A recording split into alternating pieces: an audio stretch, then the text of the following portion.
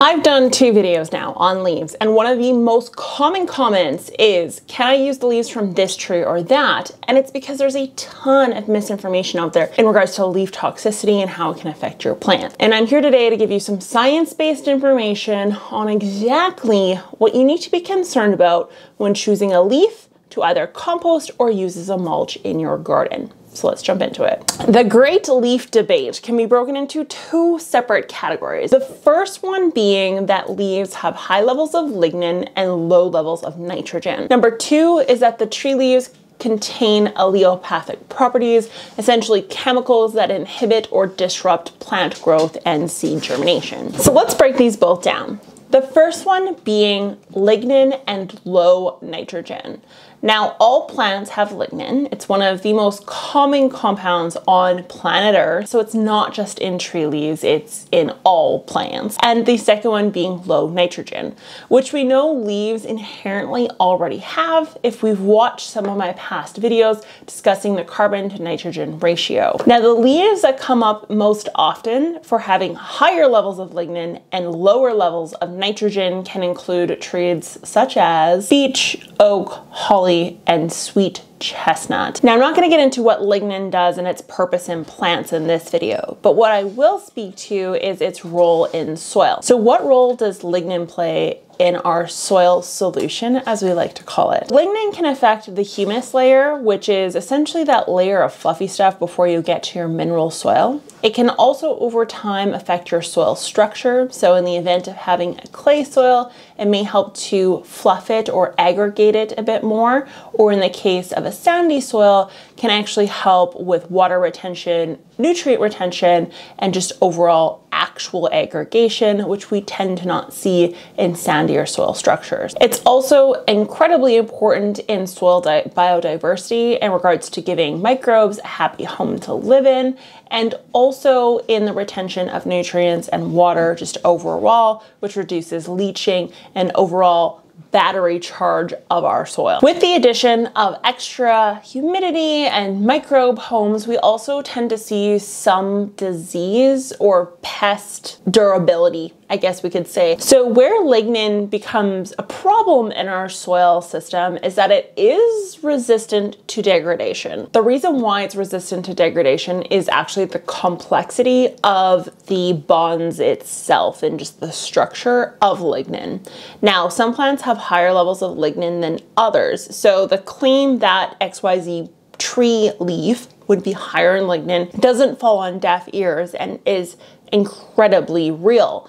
Now, the higher the level of lignin, the longer it takes to decompose. And when we couple this with nitrogen, because we know that nitrogen is needed in decomposition because it is what fuels our microbes to decompose. So leaves naturally have low nitrogen. That is just a fact. If you use leaf mold or it as a mulch or you add it to your compost, it is a fact that is a heavy carbon source, a low nitrogen source. That's why when we use it in compost, we tend to put in more greens to help leaves decompose. So the question becomes, when we have high lignin and low N, we end up with a material that takes a very long time to decompose. Now, the length of decomposition is relative to the level of nitrogen. And if we have higher levels of nitrogen, the decomposition rate goes up because we introduce more food and fuel for our microbes to do the decomposition. So, is this claim valid in those specific species or any species that has high levels of lignin and low nitrogen? And yes, it is valid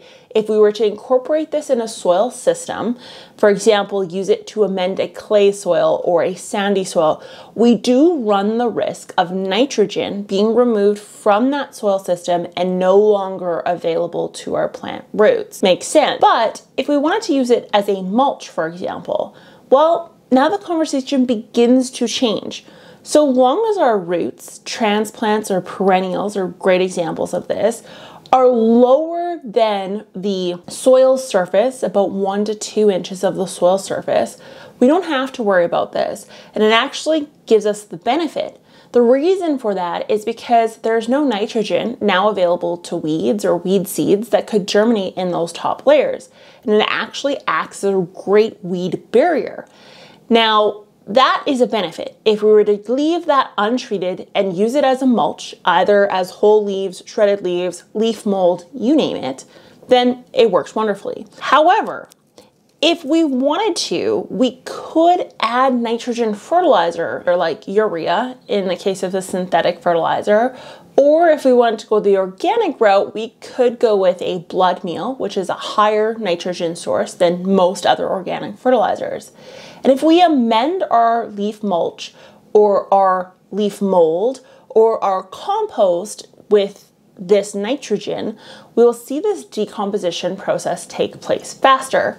And that allows us to get the benefit of that humus material in a soil profile in the event that we need to incorporate. So the short answer to the high lignin, low nitrogen problem that we see with some plants is either A, add some nitrogen if you choose to use this as a compost or a soil amendment. B, I would actually leave it in its own right and use it as a mulch, either shredded, whole, or leaf mold. You could do leaf mold with these still. It's just gonna take a little bit longer to make the leaf mold, as a mulch on our soil surface in a perennial or a transplant bed. Where I would not use these species of tree or trees that have high lignin, low nitrogen is in a seeded area. Meaning if I'm using lettuce, radish, potato, anything on direct sowing, I would avoid the use of this material because we're working with a root system that has not yet established below that 2-inch benchmark that we're looking for. Okay, number 2 is allelopathic properties. Now I'm going to start this conversation off with the fact that all plants have allelopathic properties because it is just Mother Nature doing her job. Essentially what that means is that a plant has chemicals in it. And the idea that the plant will eventually lose its leaves, drop them to the ground, and decompose means that they don't want competition in the off season. So the way to counteract the competition is to release chemicals of your biggest competitors. So every plant has this. This is why with compost that's not properly aged, we tend to see stunted seed germination, poor growth, and just wonky looking plants. It's the allelopathic properties of the compost. It's plant-based. Remember, all plants have these compounds. Now, there are plants out there that are a little bit more insidious than others. And one that falls in the tree family is black walnut. And we all know jugalone because it is a hot topic on where exactly you need to put your walnut leaves. Now, jugalone is toxic to plants, no doubt about it. But the question becomes, can you use these leaves or are they completely junk because of this intense allelopathic property we tend to see in this plant? And the answer to this is that it is slightly misconstrued as to how dangerous this is. And those leaves can be utilized in the right way depending on the environment you're using them in. So black walnut trees, the leaves themselves can suppress growth directly under the tree, and this is because of jugalone and the intensity and buildup over the years. Now, say you remove these leaves, you put them in a compost and you're making a leaf mold of them.